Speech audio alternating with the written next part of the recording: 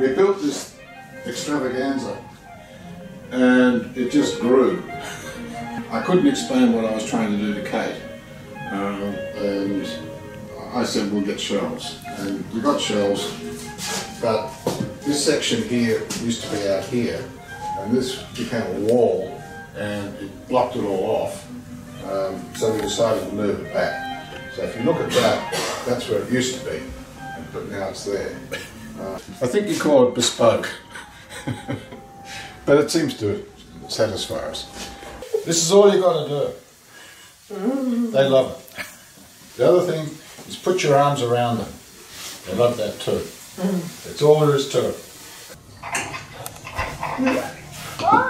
Oh, really? I think what we're trying to do is to take out the heat when the fire comes by burning these piles, burning up the bigger stuff, so that this lighter stuff here will be a cool fire. When they lit the 4 hectares below the house, it was such a hot fire. Rocks were exploding and people were running.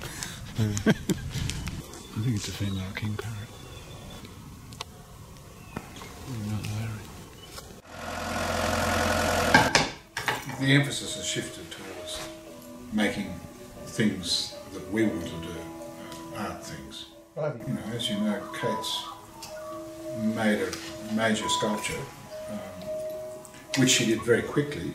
Sheila's always drawn horses, but I don't know if it was as she was older or she'd always often put a little girl standing on the back of the horse.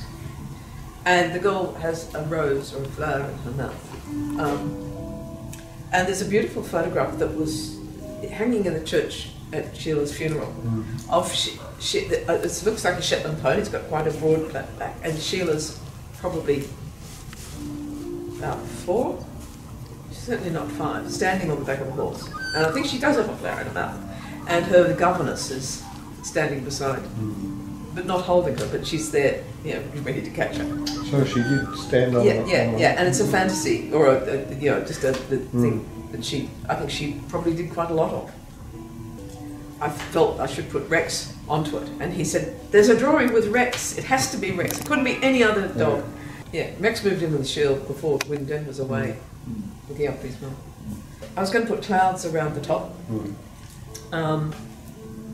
but then I decided I'd like to put Den's mountains the way Den drew us with the mountain. So I'm doing painting and Kate's doing some sculpture. So you're living the life you want to live? Yeah, pretty much, yeah.